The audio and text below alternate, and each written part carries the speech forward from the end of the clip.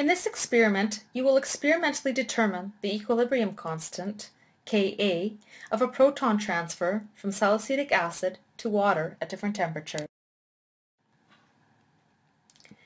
General reactions of weak acids with water involve a proton transfer from the acid to the water. This is shown by the equilibrium reaction on the slide.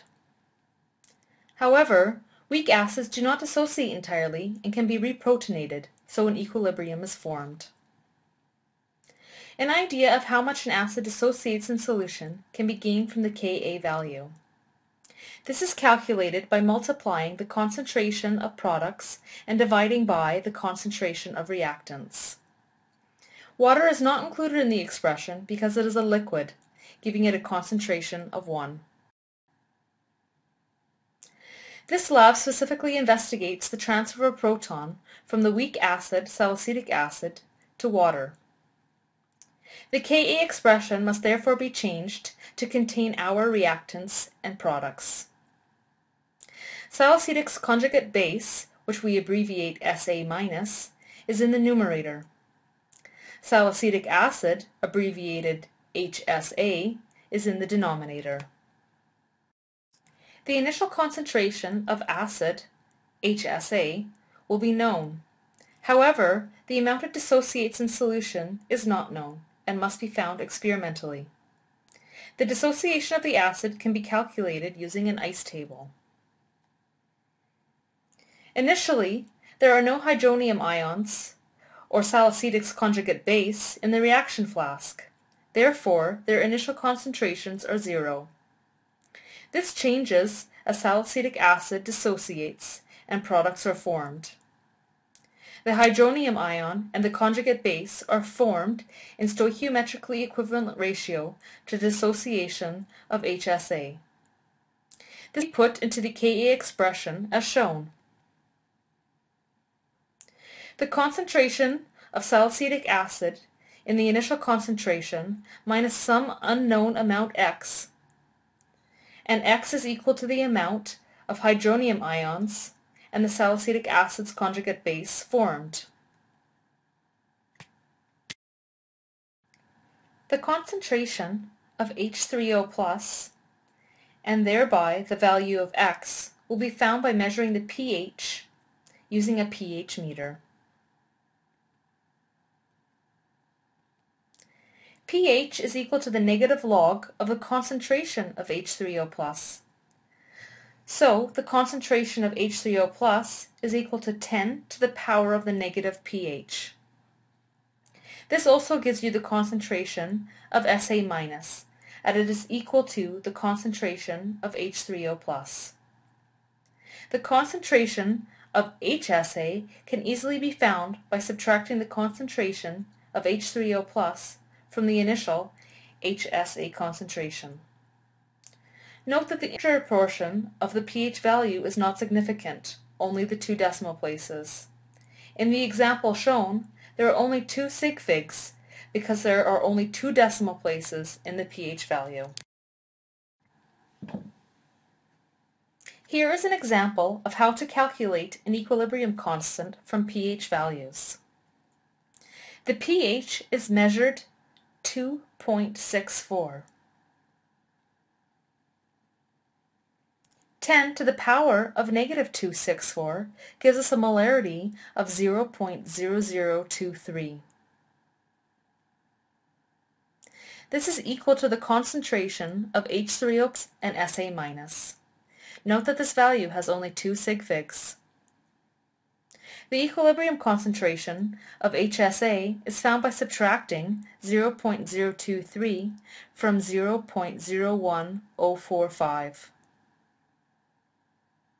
These values can then be directly inputted into the Ka expression as shown on the slide. And the Ka can be calculated as shown. Due to the fact that a weak acid is being used, Ka is expected to be low. The percent dissociation is another way to express the degree to which an acid dissociates. It is found by dividing the equilibrium concentration of hydronium ions by the initial salicylic acid concentration and multiplying by 100.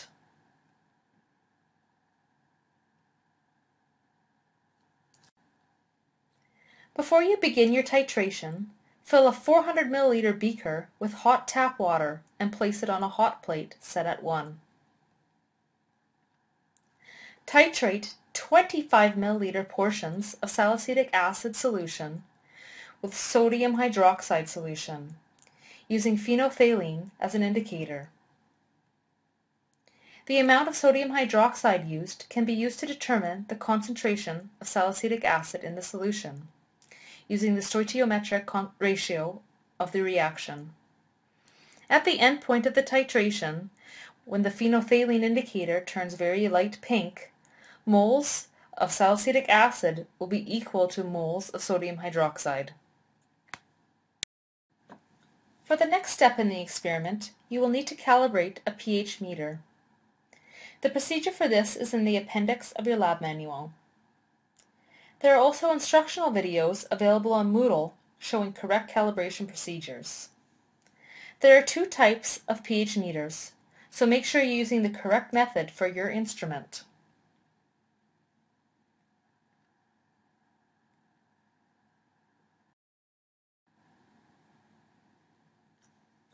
Once your pH meter is ready to go, you will measure the pH of a sample of salicylic acid stock solution at 2 different temperatures. First, take some stock solution in a 1 liter beaker and measure the pH at room temperature. Next, take the same sample and clamp it in the hot water bath you set up at the beginning of the lab. Unplug the temperature probe from the pH meter and use a thermometer to take the temperature readings instead. Observe the pH as the acid solution heats up. When the temperature stops increasing, which should be at the temperature of around 40 degrees Celsius, record the pH and temperature of the solution.